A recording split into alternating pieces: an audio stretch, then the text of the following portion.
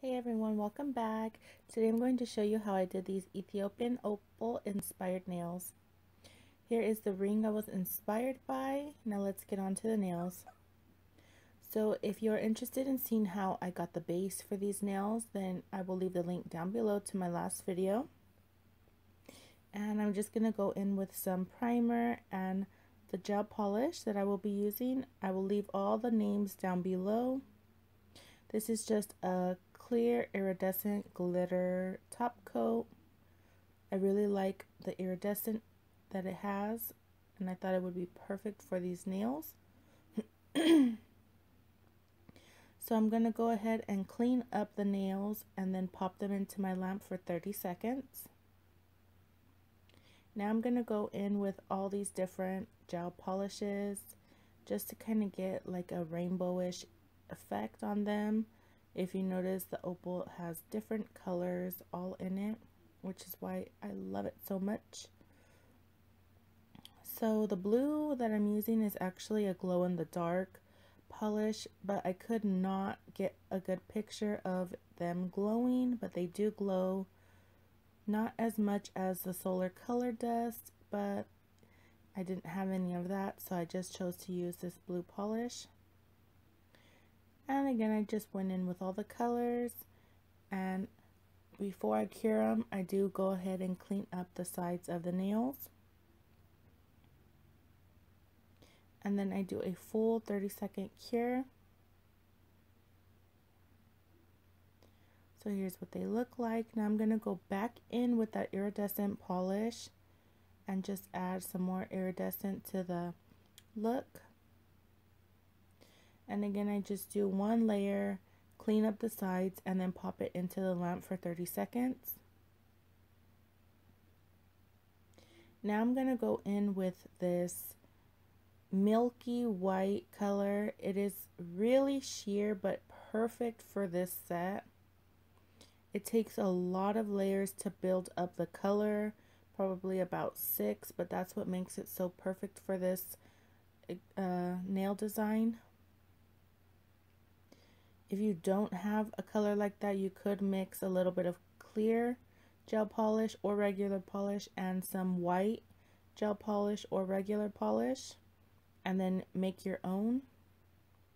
Now I'm going to go in with these, I'm not sure what they are called, but they are iridescent. They have like that iridescent color shifting look.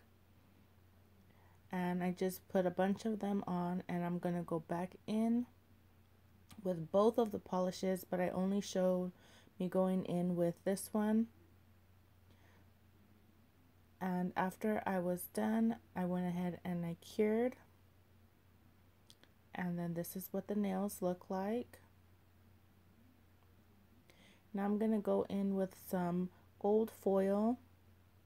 And I'm really sorry, I had moved the phone, and so now my angle was pretty bad and I kept getting out of frame. I really apologize for that.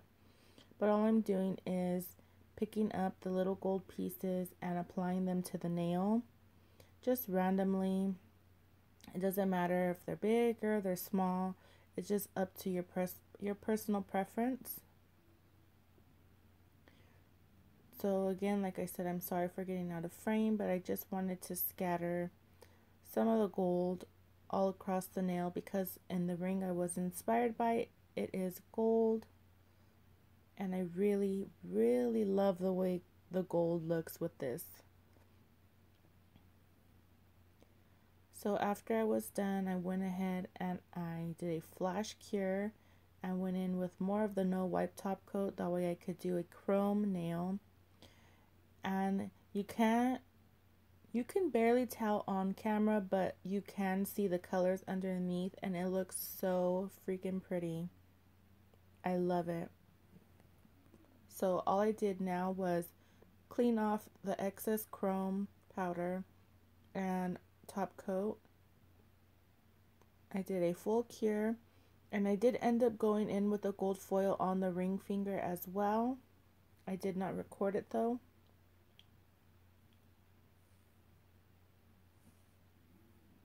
So here's what they look like when I was all done. And now I'm going to go in with some bling. Of course, I had to bling it up a little because as you could see in the ring had some diamond stones down the sides. So I wanted to put my bling in there. I did not want to overpower the look at all, so I kept it really simple. I really wanted the opal part to just really show and make, I wanted it to be the star of this set. So I just go ahead and do this to the thumb as well as the middle finger. Now I'm going to go in for the final layer of top coat. I top coat all of the nails. I do not go on top of the stones. I just go around them. And then I do a full cure. And you always remember to finish off with some cuticle oil. I received this one from Born Pretty store. It is a coconut essential oil. And I'm just going to be showing you. I really like this one. It makes it really convenient that it's already in this tube with the brush like that. And I have seen them at Sally's and they're like close to $10 and I'm not spending that much. So this one is definitely a lot more affordable. So yeah, this is the final look. I love how they came out. Let me know what you think down below. Do you think I did the ring any justice? And yeah, that ring, it will be mine. I hope. I really want it. So yeah, I really love how they came out. I really hope you did too. Thank you guys so much for watching. Let me know what you think down below.